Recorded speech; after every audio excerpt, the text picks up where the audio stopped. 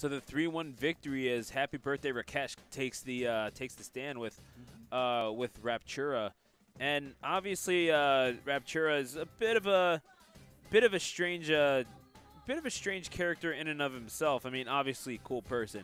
That's not what I meant. But in terms of the weaponry, you don't often see people go with the sloshing machine. You didn't see them stick with it.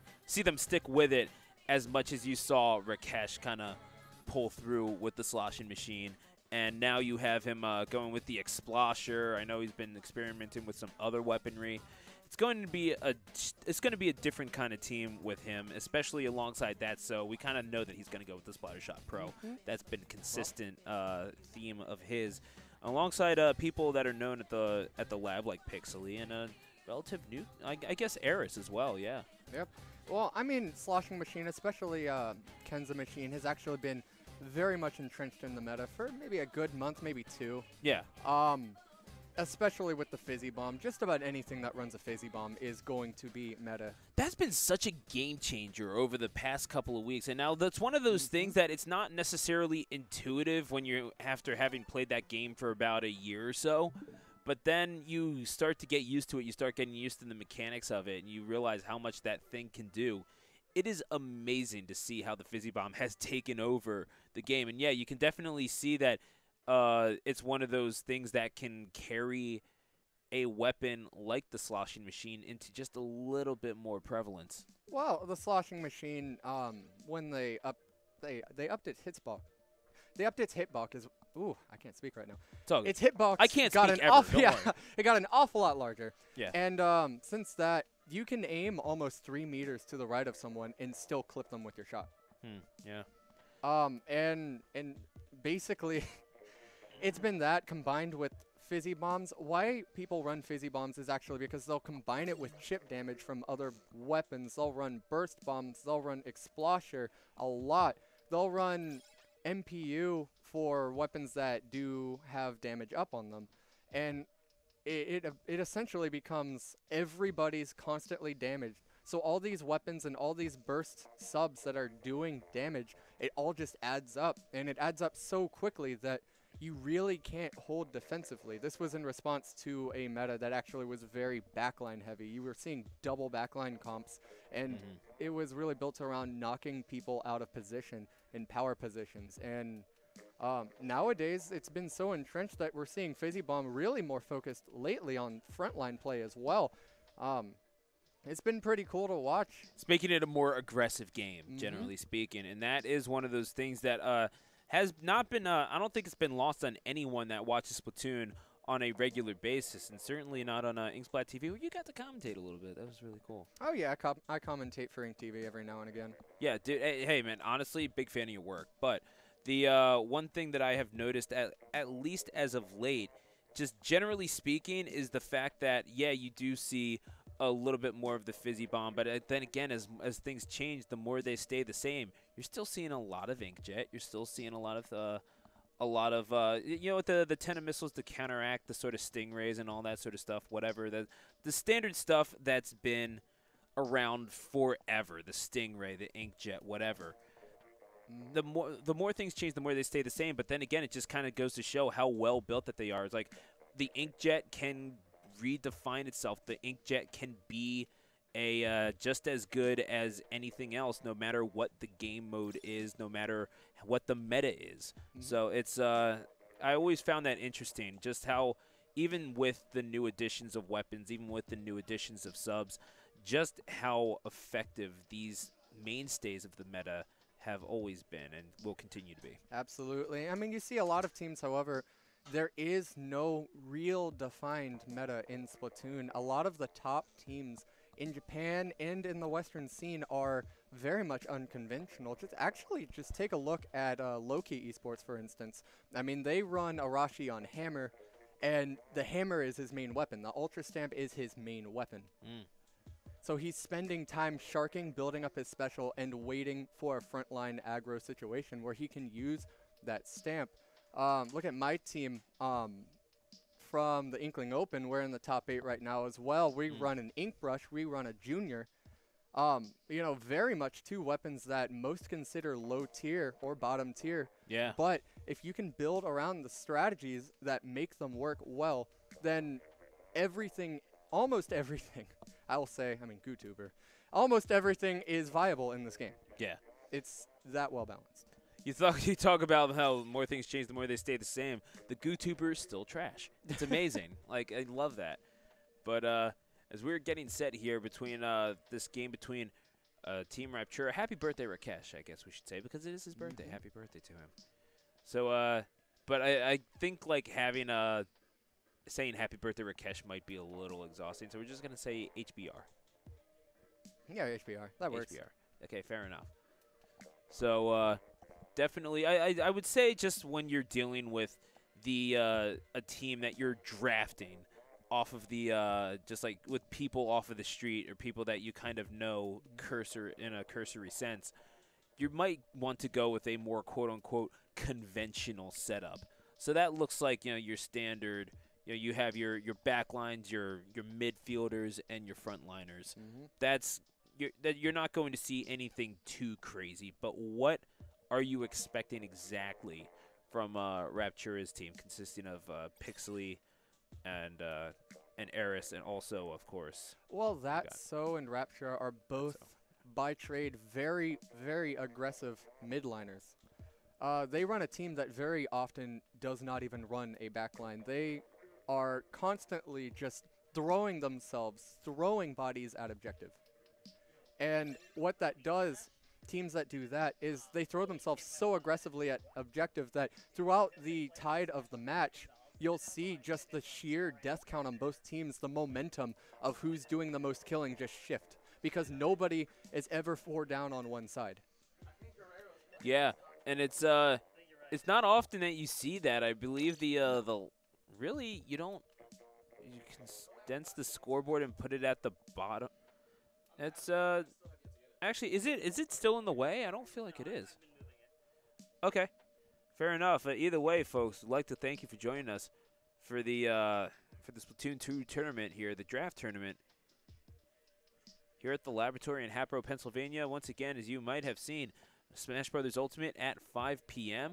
and we are getting things underway for the second match of our round-robin series here in Hatboro for Splatoon 2. And as we are waiting for Pixely to get his stuff set up, Pixely definitely one of the more familiar faces that we have here at the laboratory. So it's going to be interesting to see exactly what he goes with, but at the same time, I feel like he'd just stick with his usual more than anything else, where he's very close range, he's very in your face.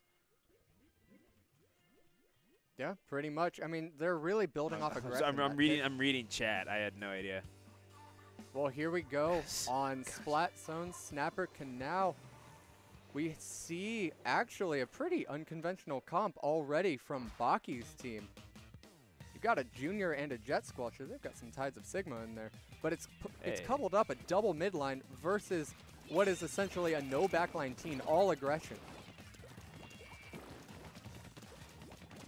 Now Baki getting taken to task by Pixely. Absolutely. With the Rapid Blast. They're going to feed off of the aggression of any team that they fight. Pixely right here just waiting on him to walk up.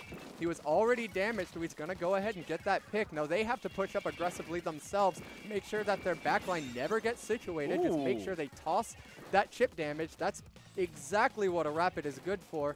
And you'll see right here, they're just going to push up so hard and make sure that they never go 4 down. And as long as they don't go 4 down, they will not lose their push.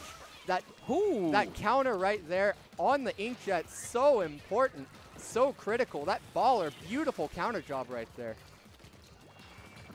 So now Pixely doing a pretty decent job with that Kensa Rapid Blast, and you were talking about the prevalence of the Fizzy Bomb. Absolutely. It's definitely coming into play here. MKV going to get taken out in the middle, and X, I mean, it looks like he's hiding for his life, but he's in a bad situation. He'll need to get out of it, and that so is going to escort him out of it personally with the blaster. He's going to carry MKV-13 out along with him, but Chins with that Jet Squelcher. Absolutely. They're running out of time here. They have 30 seconds left. That pick absolutely critical. They're able to get the zone. but such an aggressive team, they always have a flank right behind them. Raptura with the kill on the backline. Now that's going to be absolutely huge here because that knocking out the backline right there is essentially going to let them drop zone again if they don't. Ooh, right there, Chins is able to get right back in it pretty quickly. I stand corrected. Yeah, it's all good, but they're letting the green team get back just a little too easily. Chins not I mean, they are playing a relatively aggressive game, hunting down Raptura with that Stingray, 3-2 on the field, but they're not necessarily coordinated enough to really hold the zone. They can get it for a little bit of time, but it's holding it is an entirely different question. The back line getting them back in very well, making sure that he doesn't go down. The flanks not being too common from such an aggressive team on the other end, which is actually pretty unusual right here. Those flanks are going to be important. 2 down right there. Is that the Fizzy Bomb? That's a Fizzy Bomb. Welcome to the meta. Yeah, holy smokes, and Chin's getting pushed back. He had nowhere to go. That's so with the blaster. Will eventually get taken out by Baki. But, I mean, all you can do is even it up at this point. And Team Blue playing catch-up. MKV13 looking to turn the tides, and he will do so by splatting Eris. But he gets taken out by Pixely again with that Rapid Blaster. So effective. Yeah, they're able to stall it just enough to stay in the game right there. They're actually getting a little bit desperate. They only have 5 seconds left to work with. We are about to hit a KO punch for Raptura. Yeah, and Raptura and company, Team HBR, doing their work with the knockout punch. And you could tell, I mean, just chipping away and not even chipping, more like just taking out the jackhammer and sawing every last piece of will out of Team Baki. 25 kills combined with Raptura, and that's so. And that seemed to be the difference, just because they could not get those numbers forward, could Team Baki. Absolutely. It was going to be it was going to be absolutely crucial for Chins and Pixely and Eris and all of them. Baki, they needed to get a full wipe, or they were never going to stop the tide of bodies being thrown at the objective by that so and Raptura's team right there. If they didn't get that full wipe, you saw it, they were never able, for that entire match, able to stop their slow push. Yeah, and that's eventually what wound up being the difference. They knew they had the advantage in terms of numbers, in terms of the points on the board, and they played like it. They were not afraid. They weren't sitting back, resting on their laurels. They knew that they had the lead, and they were playing with that confidence, with that sort of braggadocio, and eventually came back to bite Team Baki in a big way and put that big 1-0 on the board for Happy Birthday Rakesh. So as we approach Clam Blitz for game number 2 at Humpback Pump Track, one of those stages that, I mean, it has remained the same, but the game has changed around it, and it's taken on well, in my opinion, a whole new life. Yeah, absolutely. I mean, Clam Blitz is a mode that relies even more on team play. You might see a team like that, so in Raptura's, actually struggle a little bit here because they rely more on aggression and more on solo 1v1s coming out in their favor than they do team play. Baki's team actually right here, with proper shot calling and proper coordination, this could be their forte right here because they're playing a little bit more passive.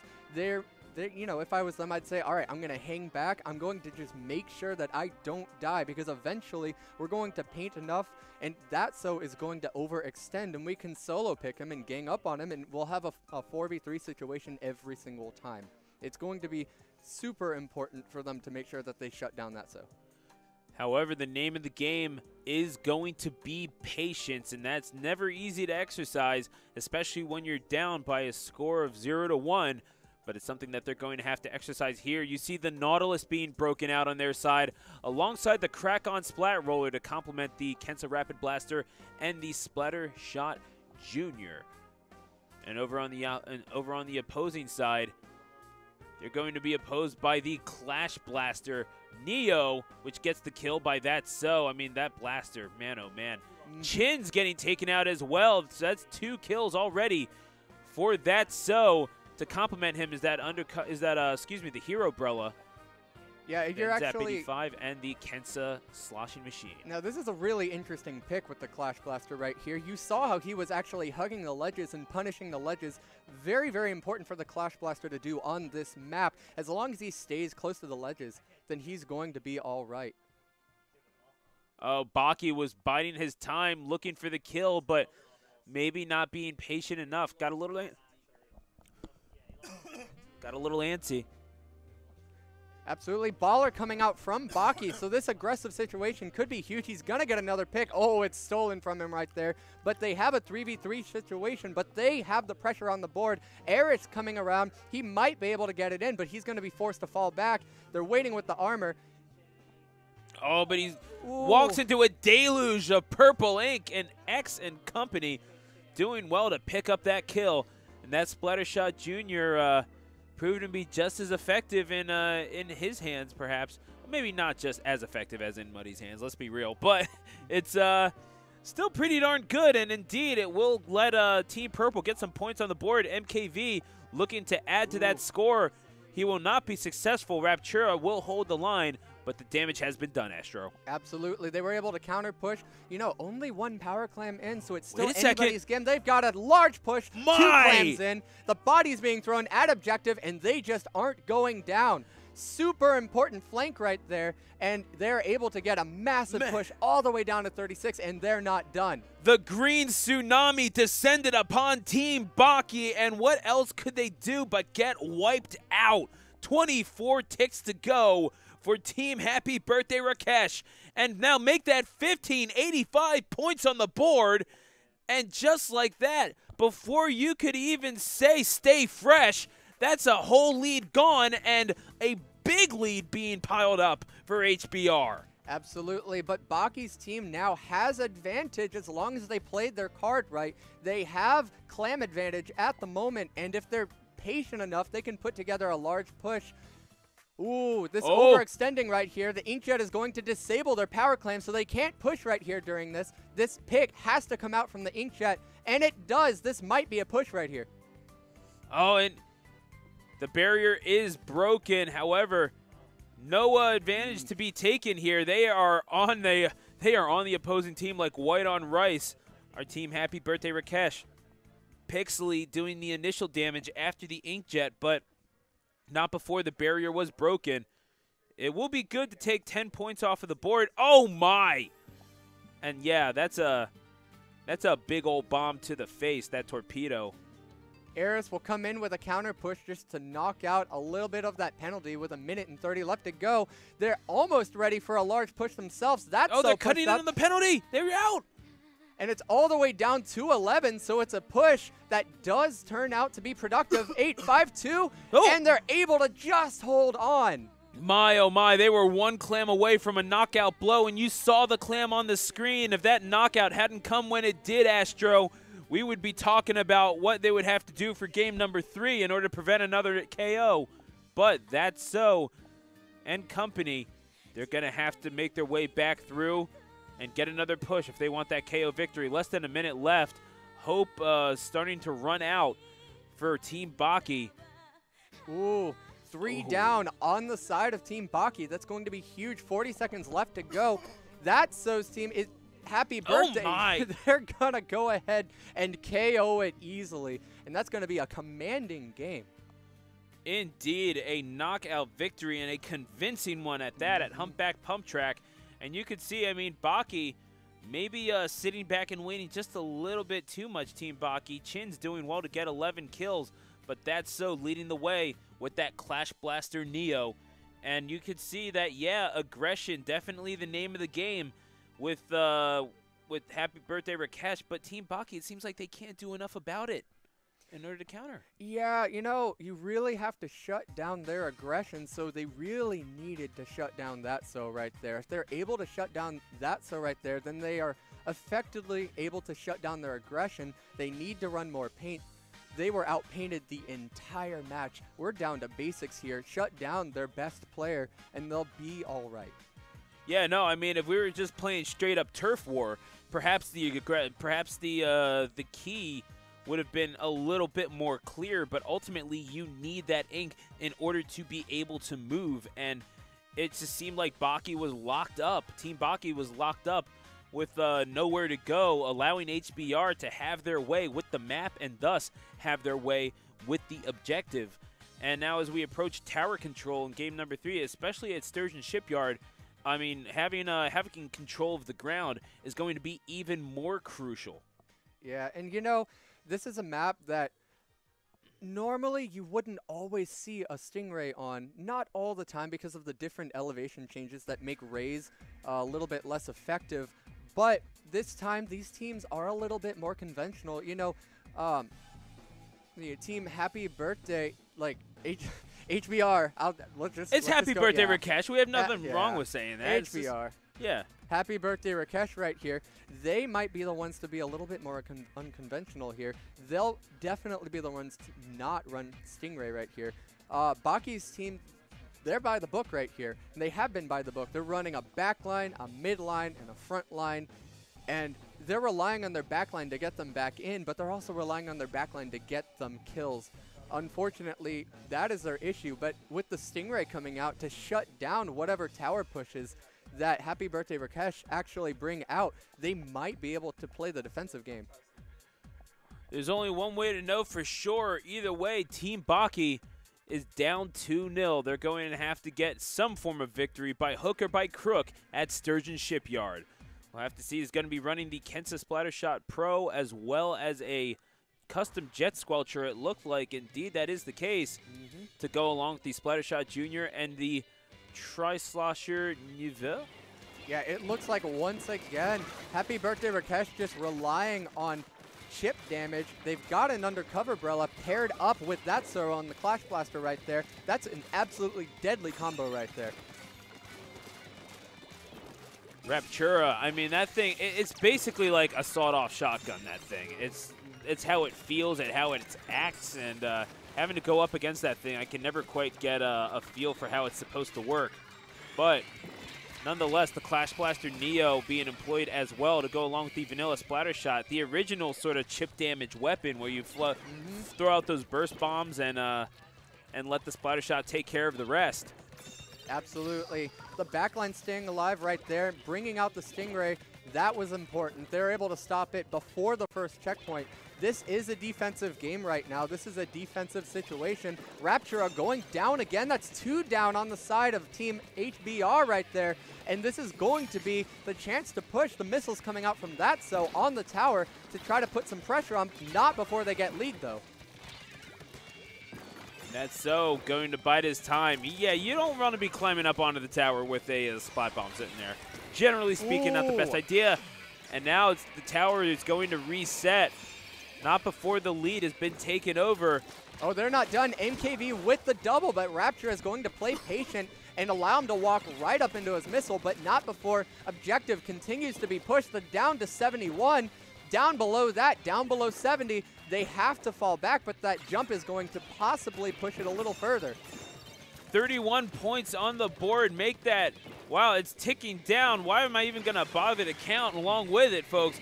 But yeah, it is down below 50 now. And now, Team Baki pushing forward. Victory in their sights. However, they will have to be patient. It's a 2v2 right now. They have to fall back and play it safe. Let their backline get them back in. Wait for that so to overextend, which he does. They are playing patient. They're playing smart. They're playing perfect, by the book gameplay right here in tower control. Oh. Another kill. That's going to be key. They could get it below 31. That double right there by Baki. Beautiful stuff from Baki to take care of Raptura on the top with the Booyah Bomb and then let the main weapon do the rest. It will be pushed forward. The initiative 70 to 21 on the board right now for Happy Birthday Rakesh. And Baki's not done. He's taking a 2v1 over there. Not necessarily the smartest decision. He's going to fall back.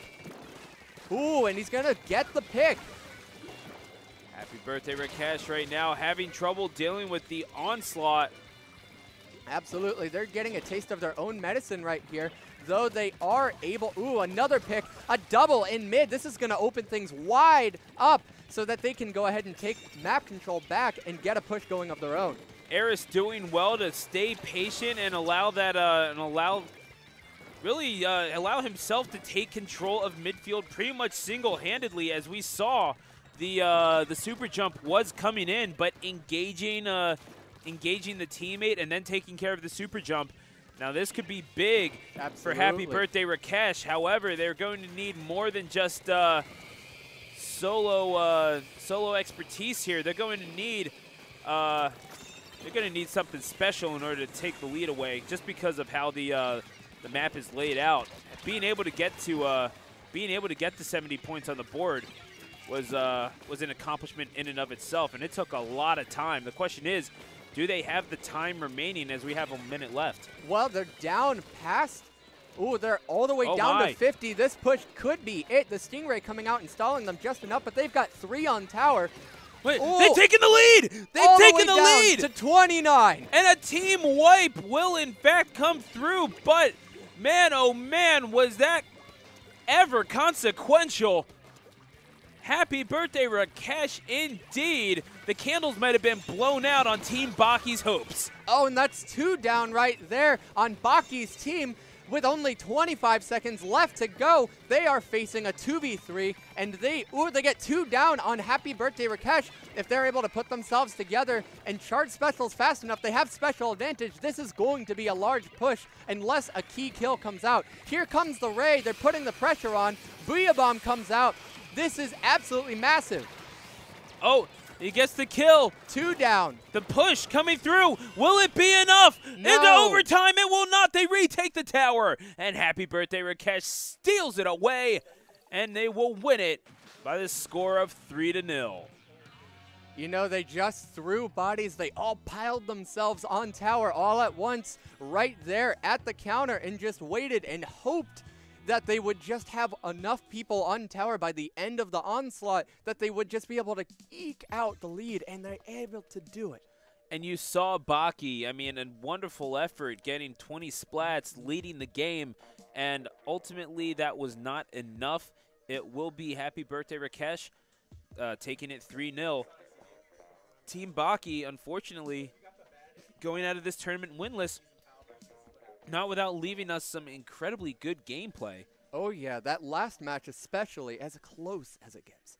Yeah, so that is going to be how it ends for Team Baki, going 0-2. And Happy Birthday Rakesh going to take on your team, Team Ace, and what will ultimately decide the championship here at Switch versus at the Laboratory. What do you think your strategy is going to be going into this match? Well, we're going to need to shut down that, so he's going to be aggressive. He's going to live under those ledges right there. So we can't run something a little bit more passive. We can't run double backline. We may have to rely on Rain to rain him out of those ledges. We may have to rely on blast weapons of our own to really just punish him sitting under there. He likes to camp out those ledges a lot, and he was using them to his advantage with the Class Blaster incredibly well. Well, I would wish you the best of luck, but something tells me you don't need luck, Astro. Well, I'm going to do my best. Absolutely. Good job to you, and we will see how it plays out as Happy Birthday Rakesh takes on Team Ace here at Switch versus at the Laboratory to determine the champions here at this this monthly Saturday tournament here in Hatboro. So, folks, once again, thank you for joining us here at twitch.tv/bros_calamity. I'm BCE Stu, the announcer, rocking out with you here.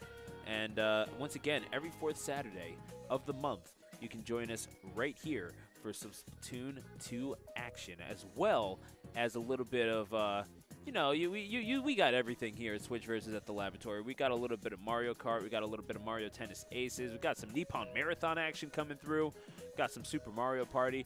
You know, it's a nice little, it can be a casual atmosphere, but then we get competitive with the Splatoon and the Smash Brothers Ultimate. That's how we do. We got a little something for everyone. And Moosh, I'm going to ask you one time. You know how we do. Hit them with the ad slides. Go ahead and follow us on all forms of social media for all the information that you could ever ask for about the laboratory here in Hatboro, Pennsylvania. You can go ahead and follow us on Instagram at @thegaminglab_. Go ahead and hit us up on our YouTube channel at Bros Calamity, youtube.com/Bros Calamity, at Bros_Calamity on Twitter for all the information, all the updates that you need for your boys here in Hatboro. And, of course, Facebook.com/TheGamingLab. Hey, if you're checking us out on the VOD channel already, go ahead and go over to twitch.tv/bros_calamity and check out every single monthly tournament that happens here, whether it be for Smash Ultimate or for Splatoon or for whatever the case may be. You know it goes down here in Hatboro. And that's our schedule, folks. Every single Friday from out of here at the laboratory, every single Friday. We've got it going down at twitch.tv/Clash Tournaments, where we run our weekly tournament. That's Code Name Bears happening from out of here. And the schedule for the rest of the week, we have our good friends holding it down, whether it be our good friend Flygon over in Phoenixville. We got Burr organizing stuff over at Temple. We have Kyrie on the weekends at Disguiser Gaming Lounge. And, of course, our good friend Kyle McFarland over at a local host over in Northern Liberty. It's just a few blocks from the distinguished Bodine High School of International Affairs. And I'm not just saying that because I went there, I promise you. Either way, folks, that's our schedule here at the laboratory. Every single Tuesday, we have Smash at the Laboratory Tuesdays. That's Smash 64, that's Melee, that's Rivals of Aether. We got it all going on. We have a little bit of Smash Ultimate going on there, too. Every single Thursday is our FGC event, the FGC Alchemy Lab, where we have BlazBlue Cross Tag, Dragon Ball FighterZ, Street Fighter, Tekken. So got a little bit of Soul Calibur, too. But it's a very Tekken-heavy, very BlazBlue heavy crowd. A little bit Dragon Ball FighterZ as well. We have one of the best Dragon Ball FighterZ players in America, I would wager, coming through here on the regular. And, of course, that's our weekly, our monthly events happening. And, of course, you are not going to want to miss Keystone Ultimate happening right here, April 20th. And we have a Smash Ultimate bracket. We have singles. We have doubles. We, in fact, are going to be introducing a new format, Philly Street Fights. That's 3v3 squad strike, 200 stamina. You ain't going to want to miss it. It's going to be an experience unlike any other happening here at Keystone Ultimate. That's Saturday, April 20th, 2019. And it's going to be right here, twitch.tv/bros_calamity.